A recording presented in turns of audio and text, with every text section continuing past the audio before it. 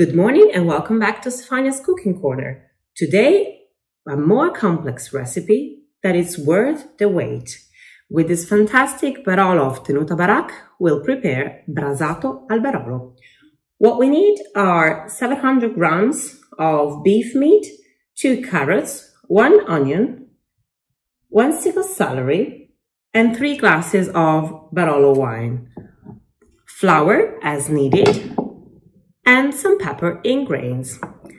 What I did yesterday was putting the beef together with the diced vegetables to rest in the fridge together with the wine for about 10 hours.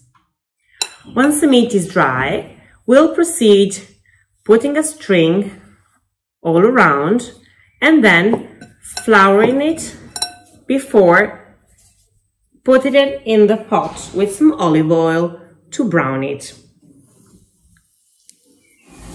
Once the meat has been browned on all sides, we proceed adding all the chopped vegetables that we had aside, and then the Barolo wine,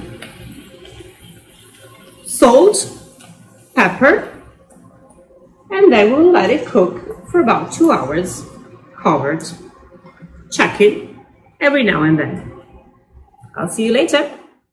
Once cooking is completed, we will proceed freeing the meat from the string and mixing all the veggies with the mixer. Once all the vegetables have been mixed, you proceed cutting the meat into slices, waiting for the meat to cool down a bit before doing it.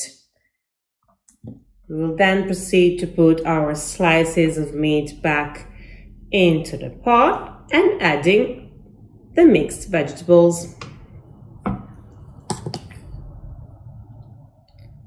Then we will warm everything up again.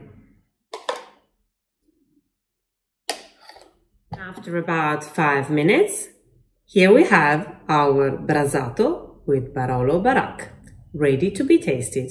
Enjoy!